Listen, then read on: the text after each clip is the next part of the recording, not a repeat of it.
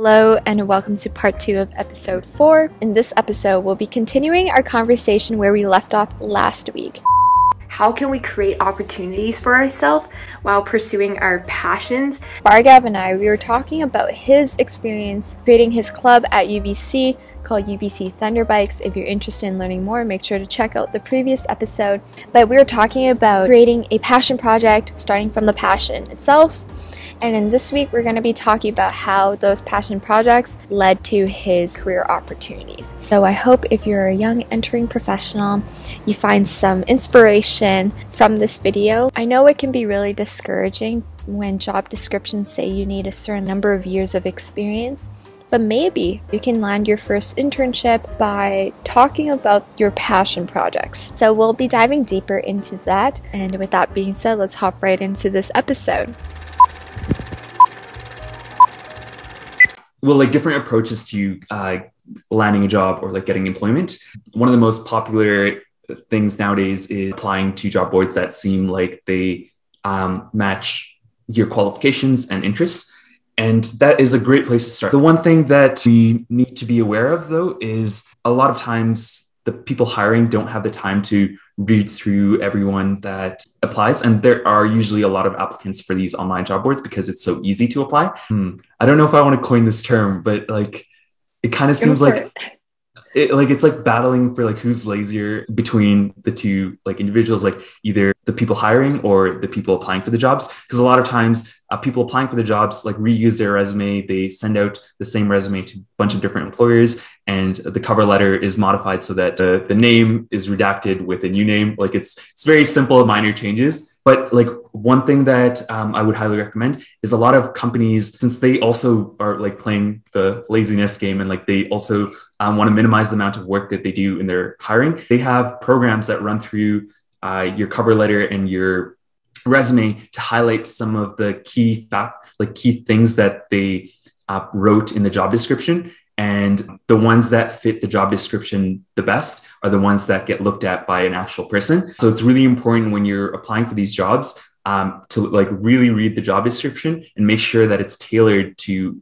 your applications. Your resume should not be the same for like 2 different positions in 2 different industries. It should be tailored to specifically what the job description says. And I would like highly recommend like copy and pasting some of the job description and then rewriting it in your own words for like how you can relate to that experience. I worked at a company, I won't name which one, but I was working pretty closely with one of the HR interns, and she told me that they only spend maybe a minute max sifting through both the cover letter and the resume. So you might be spending like 2-3 hours writing it, and it might be amazing, but if it doesn't necessarily like meet what they're looking for, then it's like discarded. Or if they don't see the keyword that they want, then it's discarded. I think that leads us to another point, is that maybe trying to reach out to the recruiter in a different angle. I think we both have stories to speak on that. Well, of course, there are a couple of jobs that like I see on a job board that like I think fit me very well. But usually what I do is I try to find companies that are of interest, that share similar values or doing what I would like to do, mainly in like sustainable transportation. And I try to reach out to them personally and see if there's anything I can do to be a part of that organization. How I do my job search, the first thing is like, it's important to make yourself appealing to the company by relating your story to theirs. And I think that's kind of what the whole design team and like personal projects is about. Like, for example, sustainable transportation, the industry is quite new and it's quite novel. There's not a whole lot of engineers that have been formally trained with working on EVs or hybrid technology. So by making yourself one of those individuals that has done personal projects on either of those vehicles, it makes you really appealing for an organization to hire you. And that's kind of how I start. Like I share my story. I present that I started this UBC Thunderbikes team, and I share how like this is relevant to the current work that they're doing. Then I ask if there's any possible positions open for me to join their organization. It's not usually like I look for an opening to form, but I try to create my own opportunities. In the first video, I mentioned that I worked for Evo Car Share, but I never actually mentioned how I got the job. I did a case competition, and we were presenting our solutions to a bunch of marketing managers from Evo. I really wanted to learn more from the company. I thought the concept of car sharing was just so fascinating, and I thought there was so much I could learn from. And so I sent an email through the Evo car share website, literally like info@evo.ca email, and I was expressing my interest working for the company. I name dropped the marketing manager that I directly presented to because I didn't know how to reach her. The team kindly forwarded her the email, and she came back and reached out to me and connected me to the hiring manager. And so Wow.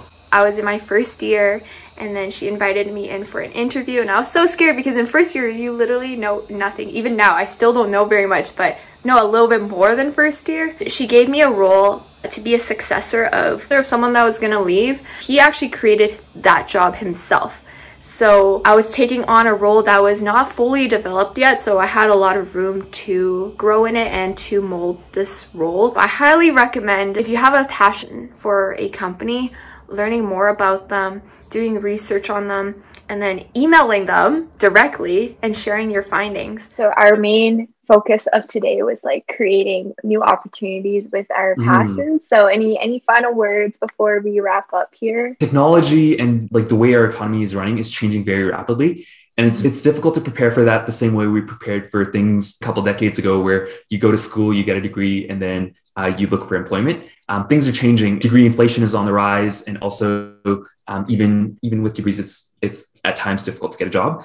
And I think the big focus now should be finding an area of interest that is fulfilling to you, but is also meeting the needs of the public and really pursuing that interest to make that a career. So for example, like sustainable transportation and electric vehicles are on the rise. Since I started at UBC, like that was a promising field and that was of interest to me. I decided to pursue it and form a design team and also continue pursuing that as a career after I graduate. I'm not saying everyone should follow that specific path, but like really identify like what's a really promising industry to be in right now, whether that be in like machine learning, artificial intelligence, blockchain, cryptocurrency, or anything that is of interest to you, and find a way to do some personal projects to pursue that further that could lead to either employment or starting your own startup to like pursue those endeavors. Look for employment nowadays is changing, and we have to adapt to that. And I think this is one way to do that. To build on that, not everyone's going to know exactly what their point of interest is in the beginning. So I would highly recommend just pushing yourself out of your comfort zone and trying things, because it's so much easier to try something and then rule out something that you don't like to do, rather than, just sitting and thinking about what you might be interested in without actually like getting your hands dirty. If you're in younger years, like I highly recommend joining more clubs, like perhaps checking out the design team. UBC Thunderbikes is hiring. for second years, third years, all years. I'm not actually sure. I'm not on UBC Thunderbikes anymore, but we're always looking for eager members. So even if we don't have an active recruitment post, reach out to thunderbikesdesign@gmail.com and see if there's any opportunities. If you are eager enough and if you are motivated enough, if you show that you are the right fit for the organization, they'd always be willing to accommodate you.